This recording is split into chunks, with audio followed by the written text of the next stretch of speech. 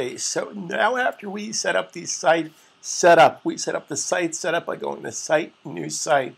We're going to now connect to the actual real live web server using FTP protocol, file transfer protocol. Now, for those of you that don't know this and use programs like Fetch or WS Pro, Dreamweaver is all built into FTP. You don't have to use those external programs. Those other programs require dropping and dragging, and you could make mistakes. I'm going to share with you how simple it is to do FTP with Dreamweaver. Now, once it's set up the first time, you never have to touch it again. From that point, Dreamweaver will always know where your files are kept. It's a very simple system. It's so simple, it's frightening. If you follow my exact rules, you'll be able to upload, download, make changes to the files very simply and not lose track. So let's get started. Okay, so we already set up a site in our first video. So in this particular case, we're going to go to Manage Sites, and we're going to either double click or edit. So we're going to say double click this. Okay, so here's our existing site we set up. Now, we didn't set up the FTP. We're now going to set up the FTP for this particular web server.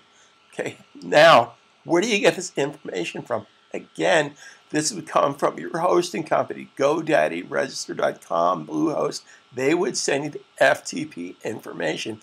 Different hosting companies use different protocol, but it's the same type of setup. The other thing I want to share with you is that this is CS5, CS5.5, this is CS5.5. CS5 and 5.5, it looks exactly like this. CS4 and CS3, interface is slightly different, but it's the same type of setup here. So I go to servers.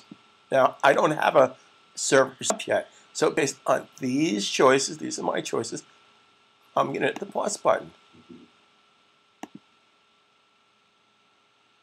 And my computer is going to spin. Okay, so we're going to set up a basic HTML server site. Now, I can copy, so therefore I can paste. Copy, paste. Now, the server name is for your use. I typically don't put the .com for the server name. Okay, that's just the server name of the server. It has nothing to do with anything. It's how you want to identify this particular web server FTP account. And we're going to connect to FTP. Now, if your hosting company requires that you connect to a secure FTP, then you have to pick those appropriate settings. We're going to keep this simple and simply select FTP. Then we're going to put in the FTP address.com. Now, some hosting companies have it set up so it's ftp.nameofyoursite.com. We're simply going to do this very straightforwardly. Okay, so this is going to be, name of the FTP address is name of the site.com. Then I put in my username. Then I put in my password. Yada, yada, yada. Now, this is a very important next step to pay attention to. Most hosting companies root directories either www/ or public_HTML. Again, you would get that from your hosting company, So for my hosting company, which I have own servers out in California, I know it's www/. Now, pay close attention to this. Watch what happens. When I hit the tab key, Dreamweaver assumes that www is, I'm going to take this one step at a time. Dreamweaver made a small mistake here. Dreamweaver assumes that www is my root folder.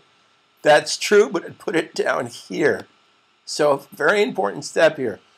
Watch this carefully, because if you screw this up, it's not going to work. I don't want to put my www there. www goes right before my web address. So, it's simply www. Now, if this is correct, I would hit test. Okay, so I'm going to test that. So once it's tested, I can then save the file, save the settings here.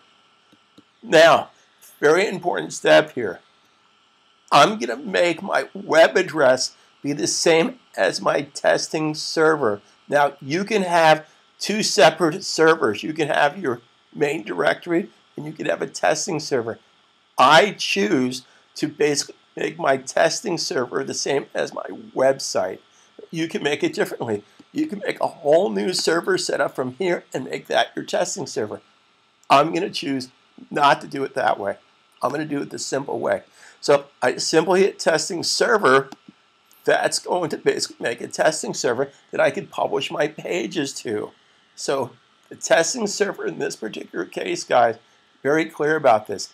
The testing server and the remote web server in this particular case is going to be the same thing. The same thing.